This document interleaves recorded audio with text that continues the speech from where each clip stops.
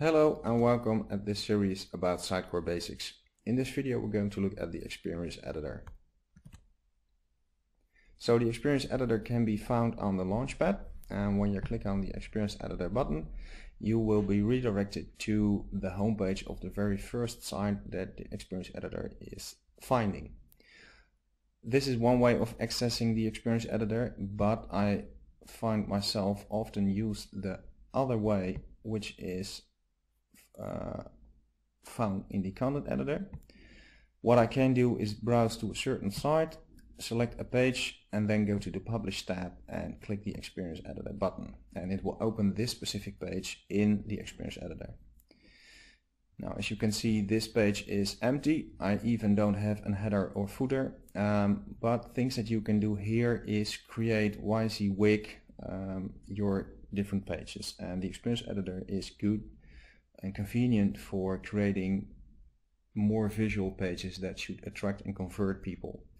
So when you have to deal with large amounts of pages and content and set up your site structure, you find yourself quicker using the content editor. But if you are a marketer and you have to create some stunning landing pages with personalization rules or A/B testing, you will use the Experience Editor. Things that you can do are selecting so-called placeholders. These are places that look like this, some kind of grid or pattern on which you can add components, and then you will click the Add Here button and choose a certain component. Components are called renderings, but we will cover the basics of components in another video. Things that you can also do are changing how this one looks. So I can, for example, select the navigation bar and it will give me some kind of site structure in a different look and feel. So I can click this button here, and as you can see, it allows me to browse to the site, which is empty, but I can also